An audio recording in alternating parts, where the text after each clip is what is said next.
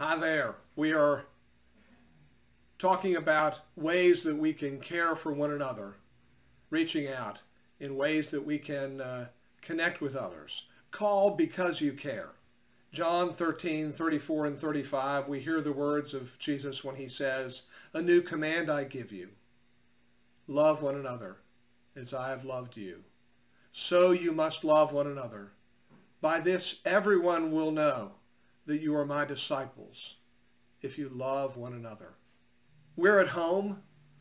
We're spread out all across the city. We're the diaspora of Good Shepherd, so to speak, and reaching out and talking with someone, calling them on the phone. You might have to email or text them ahead of time to set up a time to call, but to call them, to let them know you'd like to check in. We've got an acronym to remind us what we're doing. It's CARE. C for connect, A for attend, R for respond, and E for encourage. And before you care, we have kind of a sandwich. We sandwich it in prayer. Pray first, and as we finish, we pray as well. So the first thing you do when you're getting ready to call someone, and if you're a little nervous, you'll probably be driven this way, is you say a prayer. Nothing eloquent, nothing fancy. Just, Lord, be with me as I call. Lord, be with me in this phone call. Lord, be with me in this conversation. And then you call up and you reach out to your friend and member of the church. And first, C, you connect. We're seeking to connect, each of us, to God. We're connecting ourselves to ourselves, but also we're connecting to others. And by reaching out and calling and checking in, we're doing this C, connect work. And A, attend, is a great deal how we do this connecting. We attend. We attend to how people are doing. We attend to their emotions.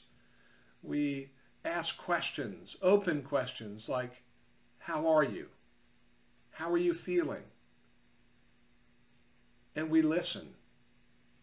We take it in. And then the last question we always ask when we're attending is we say, how can I pray for you?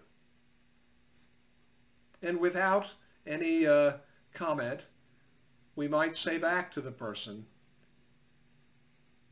you've asked me to pray for you as you're waiting for the next load of groceries, and I'll pray for you.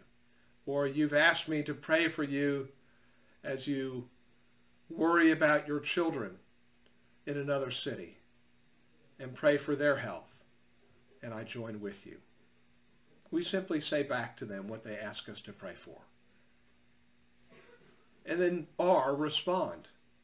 If there's anything we glean, anything we take away, any way that you can respond, then we note it and we try to respond. If it means that they simply want you to call back and call back soon, we do that.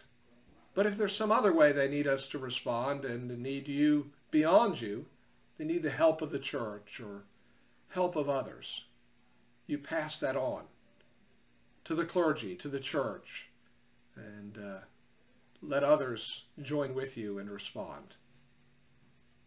And finally, encourage. E, encourage.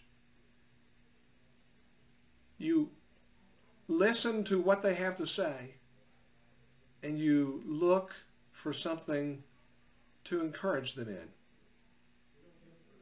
And if nothing else, you remind them that it means so much to you for you to be able to talk to them.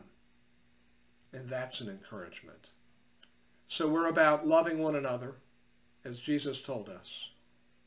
And we enact that love with care, connecting, attending, responding, and encouraging. And we finish it as we begin it with prayer. We suggest you just offer to pray together in the words that Jesus taught us, saying the Lord's Prayer. Or if you want, venture out into the prayer book and morning prayer or evening prayer and find one of the collects for protection or peace or grace or guidance in morning prayer or evening prayer, and offer that as your prayer for each other. And in this way, we will know that we are disciples with our love and our care. Thanks for listening. Bless you.